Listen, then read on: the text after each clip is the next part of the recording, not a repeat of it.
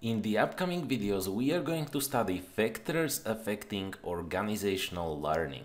Well, now this may be a bit, overwhelming. Why are we studying organizational learning when it comes to the organizational change?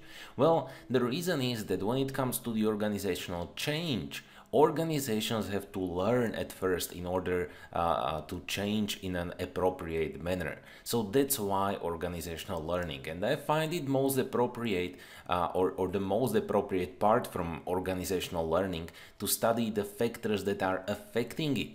And they are going to affect it in a negative way. So we have to be aware of these factors.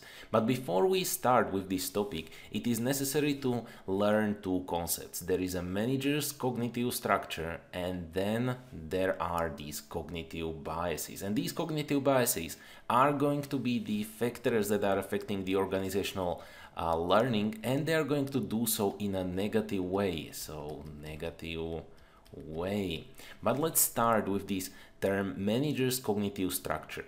This is the system of interrelated beliefs, preferences, expectations, and values a person uses to define problems and events. So you really can imagine that managers are having this sort of cognitive structure. It's your mind, it's what is in there and what is influencing your decision making and your learning. So let me add this learning. So it's influencing. So maybe you have some specific beliefs. Maybe you believe that some products are better than the others, that some suppliers are better or worse than the others. That is the basic idea of a cognitive structure.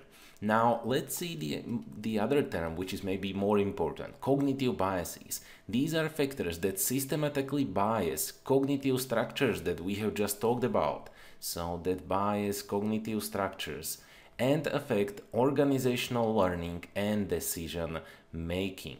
So I hope you can see now these cognitive biases that we have a definition right over here are listed here around.